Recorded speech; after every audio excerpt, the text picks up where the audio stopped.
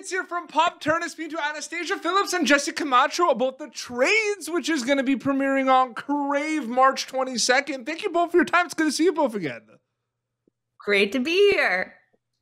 Good to see you as always, buddy. Yeah, absolutely. No, this is exciting. I remember when this show was announced and we finally have a release date. Anastasia, I just want to know, one of the coolest things about working in TV and film is you get to dive into worlds that maybe audiences are not much maybe familiar with. And, this takes place in a refinery. Like, what's that like kind of working on a show like this and being able to kind of show a world that people might not be familiar with? It's a huge learning curve, and it's also really exciting for me because it means that I get to learn about an area that I knew nothing about.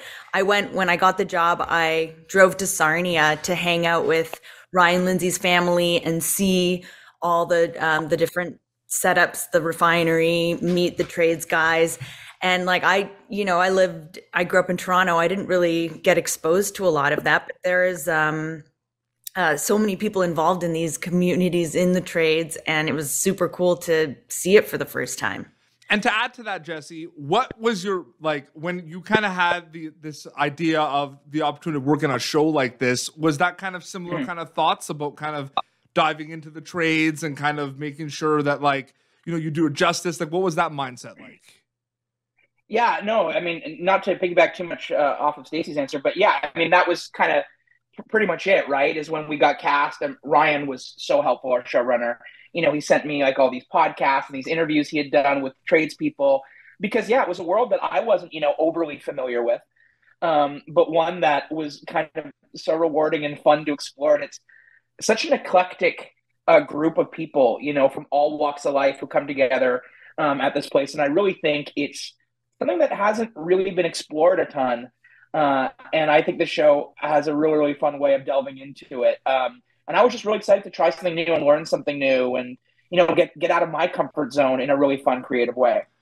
I'm interested to know about how the script, the episodes read on script, because I feel like it's interesting. You read it on the page and you go film it, and there's a lot that kind of happens in between. So Anastasia, what's that like reading the first couple of episodes? How did it read specifically? To me, it read what I loved about it is that it was really honest and kind of grounded, even though the humor is ridiculous, and it is, and it's all based on the truth. But these are real stories, so there's real people behind them, and the heart and the kind of grit of it, and the raw, glimpse into working class life, which comes with a lot of wealth as well. It's not it's such a rich world in friendship, in family, in even material gains. Tradespeople are so well compensated. I had no idea. I was I might become a carpenter. Totally. Yeah. But so I thought, gosh, there's a lot of funny sitcom-y half-hour comedy here, but there's also a lot of truth, and it's all mined from the real experience. Ryan grew up in this world. His whole family's in the trades. It's the fishbowl he'd been swimming in until he was 17, and so I wanted to do it as an actor that approaches all material looking for the truth and looking for a way to make it as grounded as possible. And, similar question, Jesse, about kind of how the script reads, but I want to know focus more on the ensemble cast, because there's all these amazing kind of quirky characters in this. So what was it like kind of diving in and kind of meeting all these characters on the script for the first time?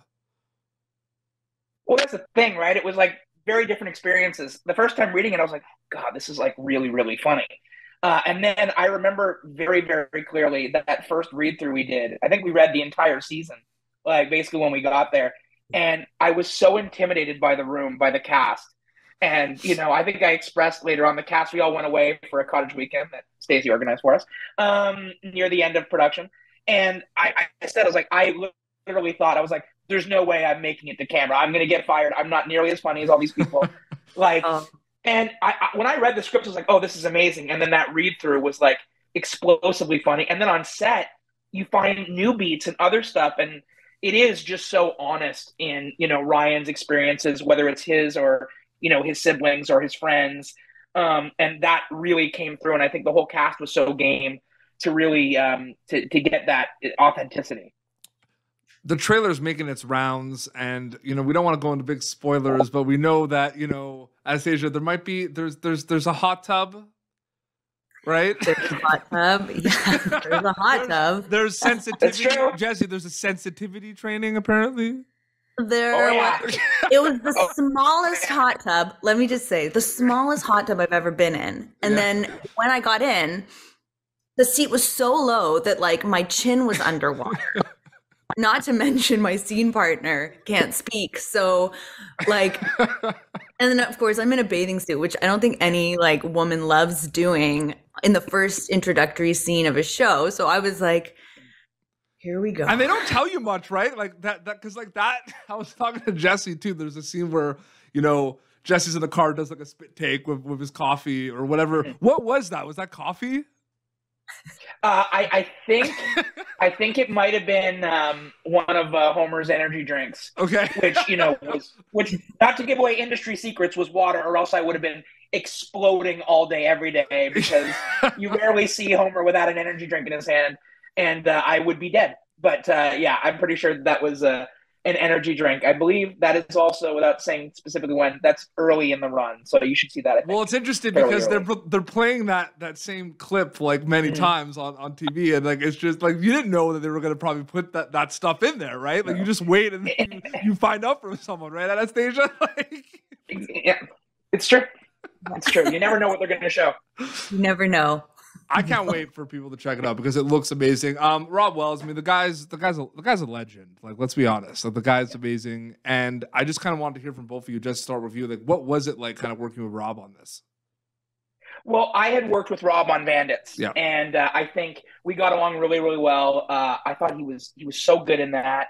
And, when this started coming around, he kind of reached out to me saying that there was a show that he was involved in that was casting and, to look out for it. And so, when I sent in a tape, I was like really hoping it would work out, and luckily it did. And, Rob he's such a great, like, he leads by example in such a great way. Like, he worked so hard, and I think he was a great leader for the cast. He's such a kind, generous, funny guy. Like, I would lay down in traffic for Rob Wells, not to get too dark, I guess. But I love Rob, and we got to spend some time with him and his wife, and we met his family, and they're all so kind. He was extremely welcoming, made himself available for all of us all the time.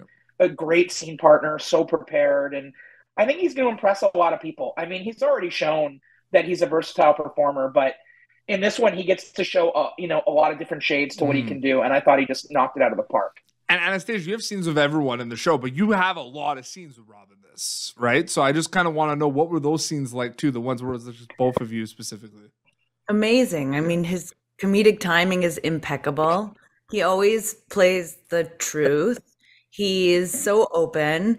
I mean, you couldn't really ask for a better scene partner or castmate or sort of leader. I mean, he very much led the atmosphere on the set, the working environment, and he's such a like diplomatic, kind, awesome guy. And so the ripple effect from that is felt throughout the whole production and every level of it.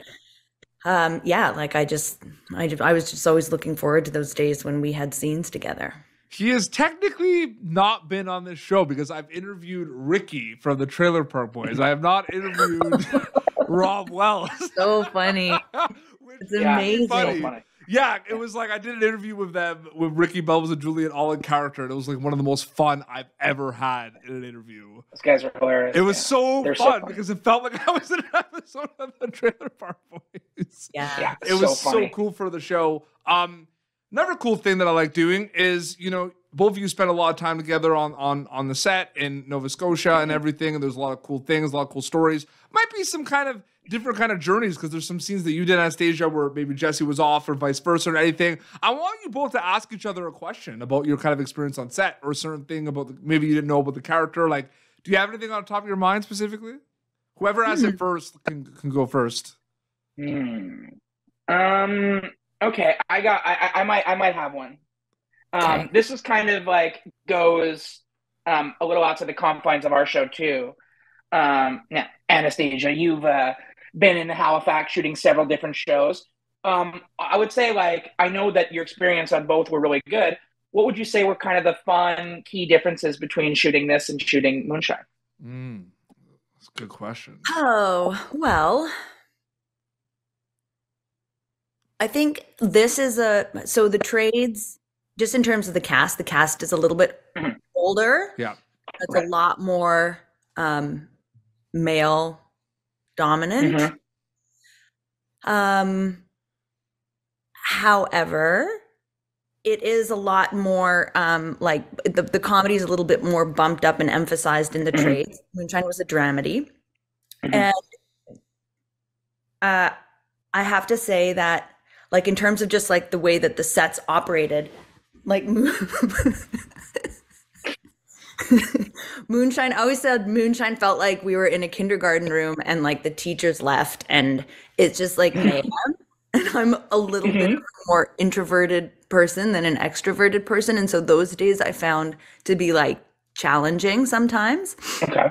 Whereas in the trades, although we were, making a lot of like crass jokes and we had Mhm. parade scenes that seemed to like they would be sort of really chaotic and an introverted person's nightmare to shoot, I always felt everyone was so like grounded and even keel and self-regulating and awesome. And so Mhm. in some ways it was like a really, really like stable, safe working environment. And I really appreciated that. Nice. Yeah. That's Yeah. I great. hope That's a Great good answer. one. Do you have a question for Jesse? yes. Okay. How do you approach half-hour comedy differently to other projects? And is there a difference? Are you thinking about hitting the joke? And how do you Mhm. find your way through it? Oh my goodness. It's a great Ooh, question. acting It's a class. great question. Well, I think that, there are similarities and there are differences, obviously. I think what I learned, especially on this one, where I think that I sort of went into it, I think in most of my career, I feel like I've played kind of, the straight man, meaning the one without the jokes, the setup person, I like to say. Um, so I think I went into Homer, who I think is the character is pretty joke heavy. I was kind of nervous, and I think at the beginning, at the read through and in my first tape, I really was hitting those jokes, and it was our great director Warren Snowden and Ryan Lindsay a little bit too, who were very gently saying like, just do what you always do, play it honest, play it real, and the jokes will come. And that was really a big kind of discovery for me. Was, oh wow, just because the character might be a little more eccentric or wacky doesn't necessarily mean I need to push it. I think there are projects, 3 camera sitcoms or whatever, where maybe that is a little elevation is needed. But I think in the trades, kind of almost the more somewhat grounded, the better, because it is based on real people and real experiences. So I think for this specific one, it ended up actually being closer to what I would, I guess, tackle any kind of thing in that's more grounded. But I don't think that's the general rule for all sitcoms or anything like that. But yeah, I mean, it's a great question. I would say, yeah, I went in with almost a different approach and went, oh, I don't know if this is actually right. Like, I think Warren's correct. It's just like kind of approach this one as I would any other, because this is a more grounded sort of take on it.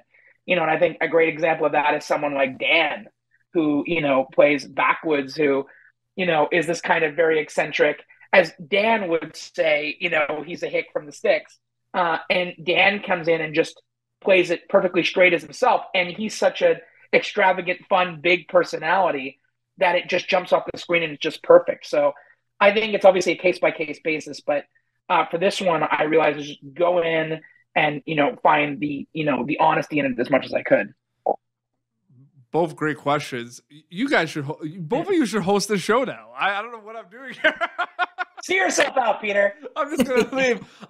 March 22nd on Crave, the trades. I mean, is it? Oh, it's always gonna be a weird feeling, right? When like you make something, you wait, and then like Canada's gonna be able to see it. Like it's never not gonna be weird, right? It's never not weird.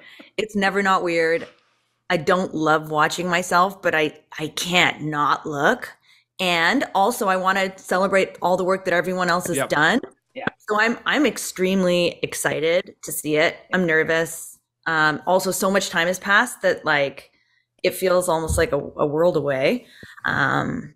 Yeah, Jesse, you've seen what we've done in ADR, right?